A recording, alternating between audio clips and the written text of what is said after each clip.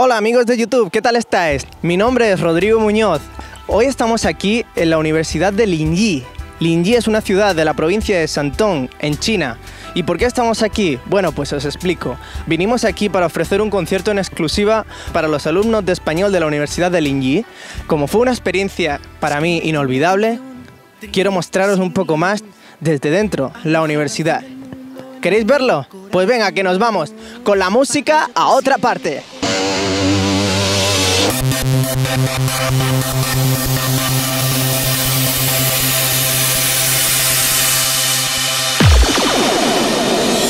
Música a otra parte. Bueno chicos, pues ya estamos aquí en la universidad y os quiero presentar a un amigo mío que me he encontrado por aquí. Cuéntanos, ¿cómo te llamas? Pues me llamo Dani y tengo 26 años. ¿Cuánto tiempo llevas aquí en China? Pues como 3 años y medio ya. ¿Y qué estás haciendo aquí? ¿Estudias, trabajas, estás soltero, tienes novia? Pues vine a estudiar chino y estoy soltero ahora mismo. ¿Y qué tal llevas el chino? ¿Bien? Bueno, mejor que cuando vine. ¿Qué nos podrías enseñar de la universidad por aquí? ¿Hay algo interesante? ¿Qué tenemos? Pues no sé, yo iba de camino a la biblioteca porque soy un muy buen estudiante y es lo que hago más o menos. Se te ve. Bueno, pues no perdamos el tiempo, vamos a la biblioteca. Vamos para allá. Venga.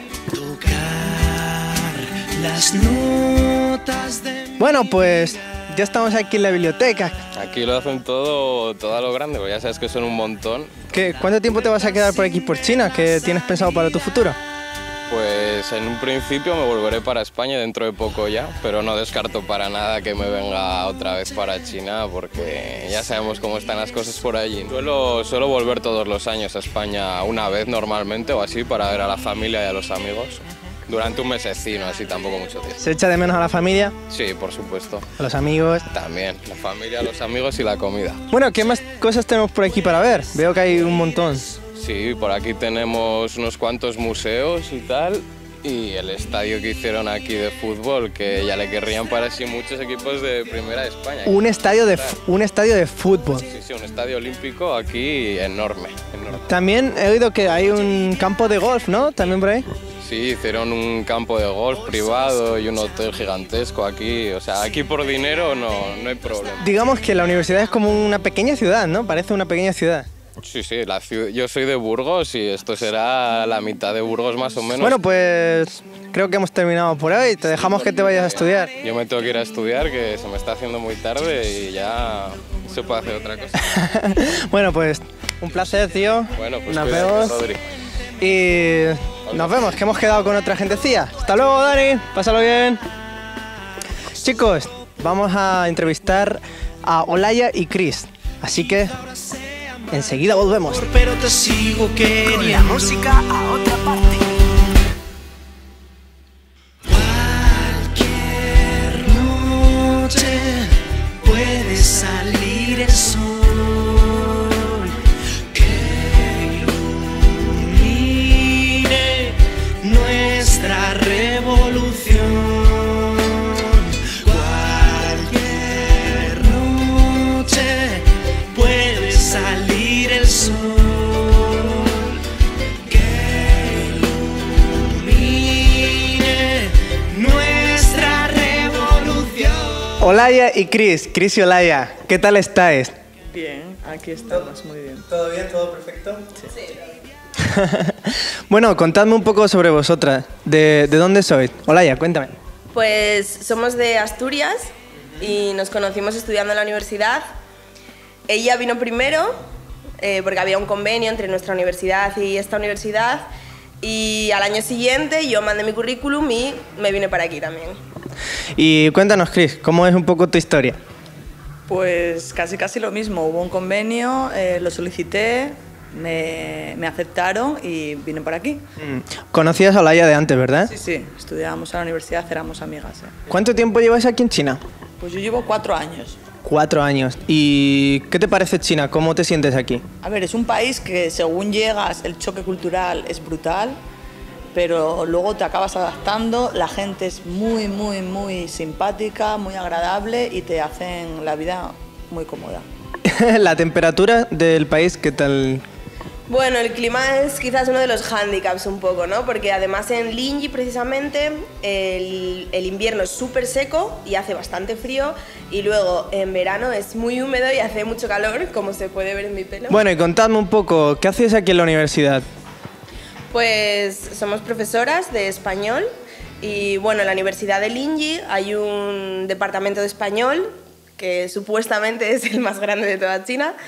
Y nada, nosotras damos clase aquí a alumnos de diferentes niveles.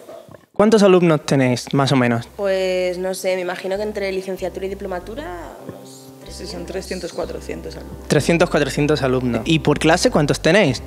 En clase, mis clases son de 40 alumnos. 40 alumnos. ¿Qué tal llevan los chinos el español? Pues la verdad que bien, se les da bastante bien. ¿Les parece divertido? ¿Les parece ameno? Sí. Les gusta. Bueno, Olaya, cuéntanos un poco, ¿cómo son los alumnos chinos? Pues los alumnos chinos son muy trabajadores, muy respetuosos, tienen la figura del profesor, para ellos es como, pues no sé, como en España hace 50 años, ¿no? Me refiero, es respetuoso, pero a la vez son muy cercanos, ¿no? Te tratan como, por ejemplo, te piden tu Weixin y te mandan mensajes como si fueras un amigo. Un amigo. Sí. Pero a la vez, si tú estás en clase y dices, oye, ahora hay que callarse o hay que hacer esto, te obedecen. O sea, Quizá en clase sean como más atentos que nosotros, quizás. sí, yo creo que sí. O se distraen con las mismas cosas que nosotros. Bueno, a ver, Con otras cosas. También tienen su móvil, también chatean con gente y a veces hay que llamar la atención. ¿Tenéis alguna anécdota más que haya sucedido en clase, algo divertido? A ver, muchas veces son muy curiosos también ellos. Y muchas veces preguntas, ¿hay alguna pregunta? Y alguno te levanta la mano y te pregunta, ¿tienes novio?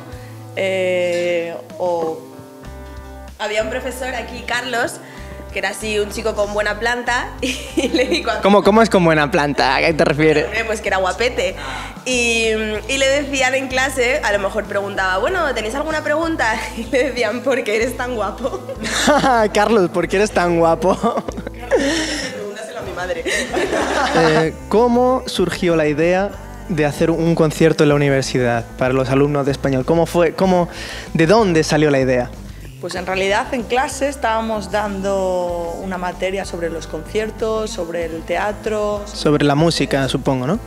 sobre la música, todo en espectáculos y entretenimiento. Y hablando con ellos me dijeron que ellos nunca habían ido a un concierto de música. Nunca. Nunca habían ido a un concierto de música. Les encanta la música, pero en China no se lleva mucho lo de los conciertos en vivo. Quizá yo por la experiencia que tengo personalmente en las discotecas, no hay música en directo. Sí, es verdad que se lleva mucho el estilo de DJs, que bueno, que también está bien, pero sí que hace falta, ¿verdad?, un poco de música en directo. Un concierto de ver un grupo, un cantante, pagar la entrada y estar todo el mundo allí, no lo hay aquí. No lo hay, cierto. Quería que como alumnos de español, que conocieran un poco de... Parte de nuestra cultura. Y bueno, ¿cómo piensas que respondieron los alumnos al concierto? ¿Cómo fue? ¿Ellos querían venir? ¿No querían venir? Pues la respuesta fue muy buena, porque además ellos, en cuanto les dices, va a venir un nuevo extranjero que podéis conocer, les encanta.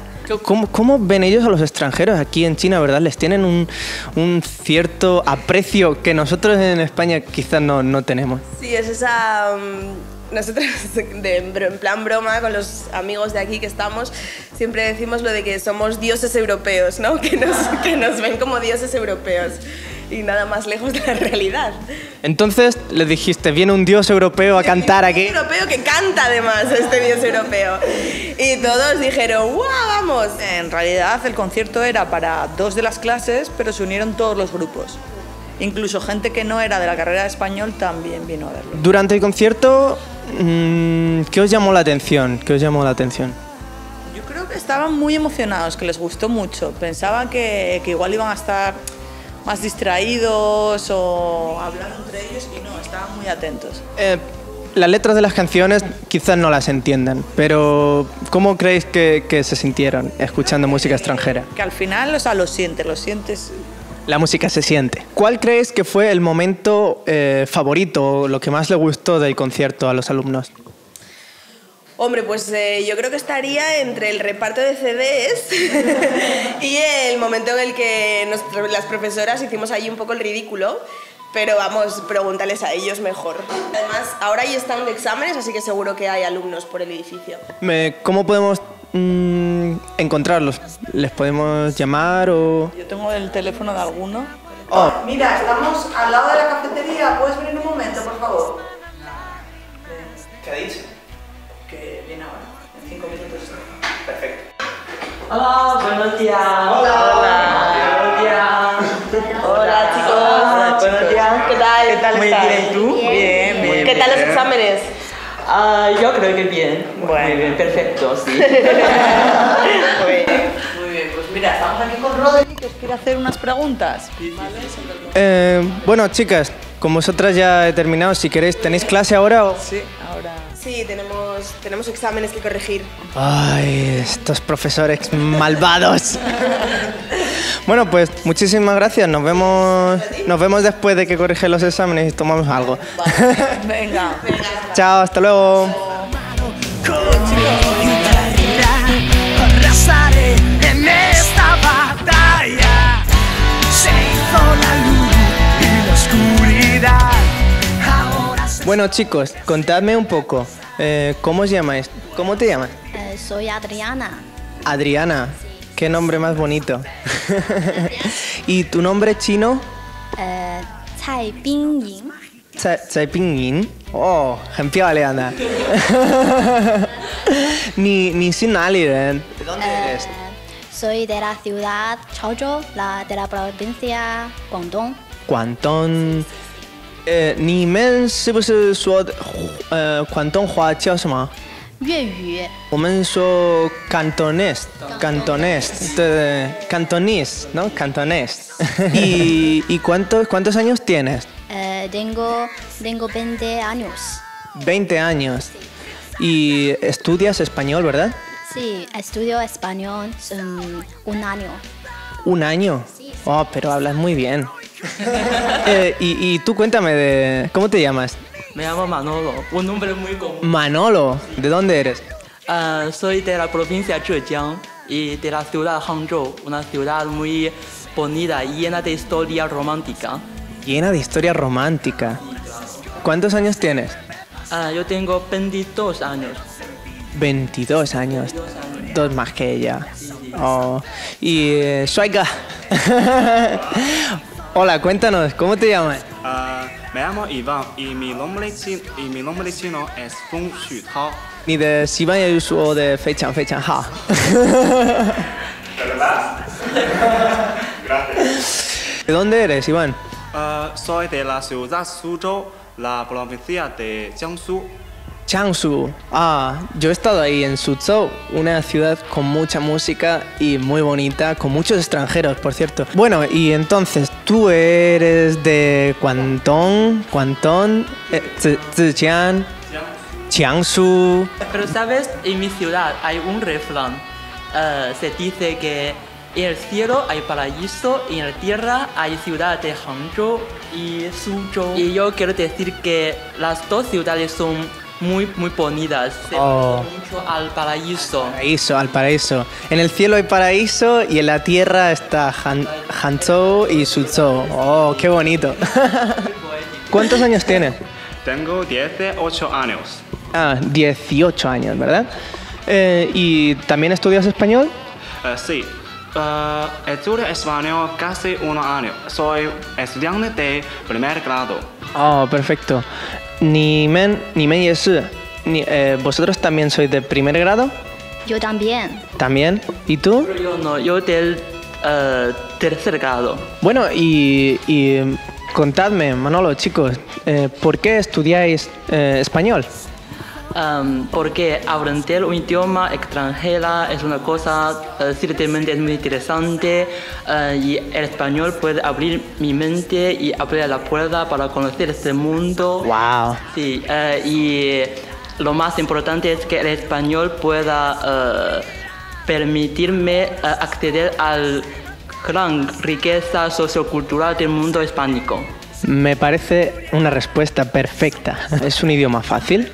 Un poco, me parece un poco difícil. Difícil. ¿Por qué? ¿Puedes decir por qué? Hay muchísimas conjugaciones. Sí. A menudo confundí las palabras. ¿Quién es vuestro profesor? Ana y Carlos. Ana y Carlos. Manolo. Yo no. Ah, ¿tú no? ¿Quién es tu profesor? Cristina y Olaya. Oh, Cristina y Olaya. Qué Dinámicas, sí. muy dinámicas, muy majas, ¿verdad? Sí. ¿Y tu profe? Carlos. Ana y Carlos también, como ella, ¿verdad? ¿Qué opinas de Ana y Carlos? ¿Qué tal? ¿Qué te parecen? Ana y Carlos son muy amables y simpáticos. Muy amables y simpáticos. ¿Cómo os sentís en clase? Al principio no podemos entender las palabras que dicen. Al principio cuesta entender un poco el idioma. ¿Y ¿Vosotros habéis estado alguna vez en España? No, ¿no? ¿Y habéis viajado al extranjero? No he estado en España, pero yo he viajado a Cuba. Cuba. Que Un país pequeño, pero se parece mucho a una perla brillante en el mar Caribe. Muchísimo, la comida, la gente es muy agradable, el clima también, y a mí me gusta muchísimo. ¿Por qué decidiste estudiar español? Tú sabes, es bien sabido que el idioma español es muy bonito y a mí me gusta la historia de España. ¿Y en el futuro te gustaría viajar a España? Claro que sí. ¿Habéis escuchado, conocéis la música de España? Si vaya de vive. Sí, claro. Yo conozco a una cantante llamada Shakira, pero ella no es de España, ella es de Colombia, sí. Y ella tiene una canción que a mí me gusta más, se llama Ojos así. Ojos así, qué bonita. Sí. ¿Conocéis algún cantante más español? Sí, La oreja de Van Gogh. Oh, La oreja de Van Gogh. ¿Quién más?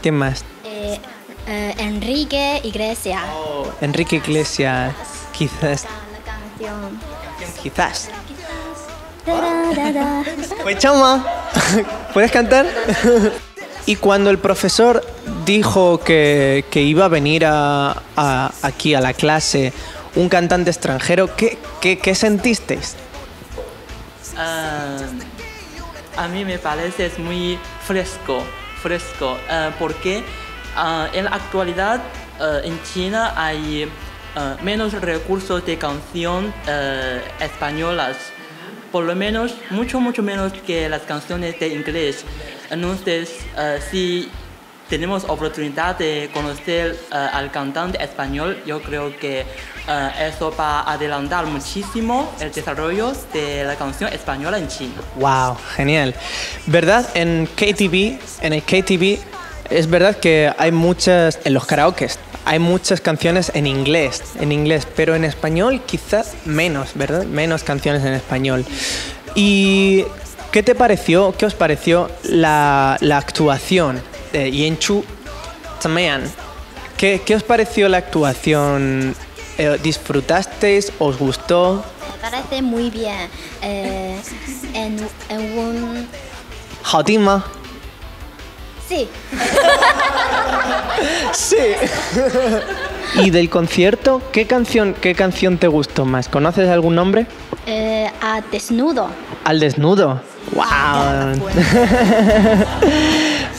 ¿Por qué? Porque la melodía muy bien. A ti, Manolo, ¿qué canción te gusta más? A mí me gusta más Frente al fin del mundo. Frente al fin del mundo. Tiene un tema muy culto. Y cuéntanos, ¿a ti qué canción te gustó más? Me gusta la canción La luna y el sol. La luna y el sol.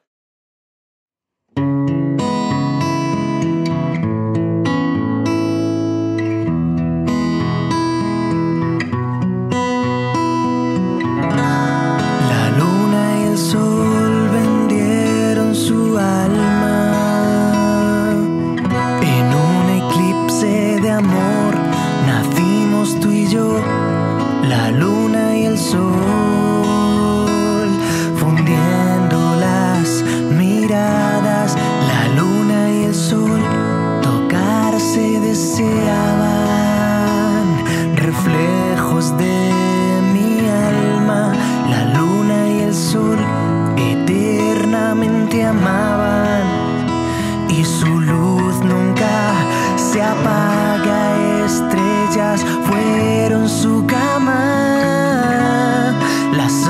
solas del mar les cuidaban, la arena en sombra les quemaba y el viento avivó la llama.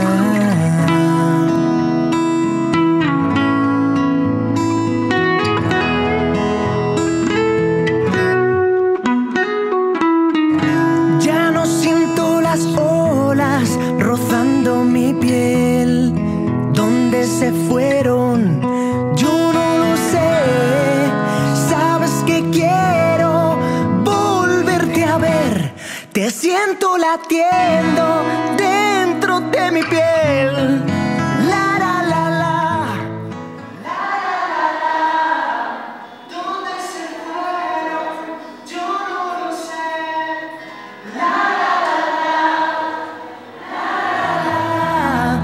Te siento latiendo dentro de mi piel. Estrellas fueron su cama. Bueno chicos, esto ha sido todo por hoy. Muchísimas gracias por estar aquí con nosotros y nos vemos en la próxima. ¿Tenéis algo que decir? Y de nada, y el honor es nuestro. Vivo la llama. Estrellas fueron su cama. Las olas del mar les cuidaban. La arena en sombra las quemaba y el viento avivó la llama. La la la, ¿dónde se fueron? Yo no lo sé. La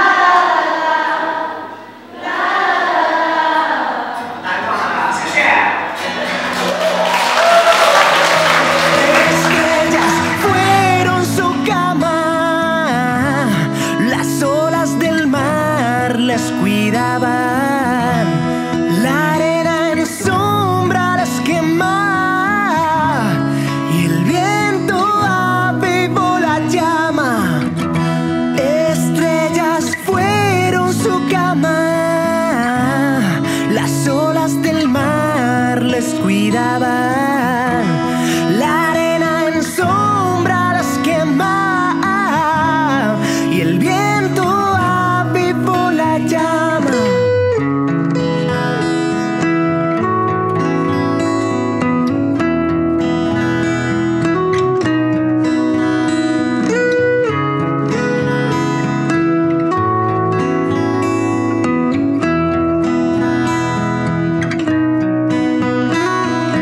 Tú y yo, juntos hasta el fin del mundo. Tú y yo, por amor viviendo juntos. Tú y yo, más allá del tiempo. Tú y yo, eterno amor.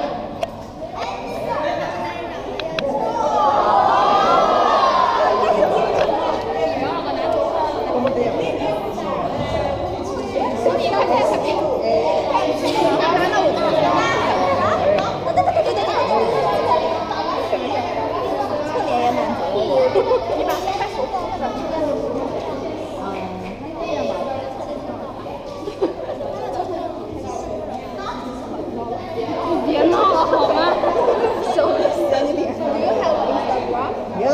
Chale. 你用 CD 吗？白照。是。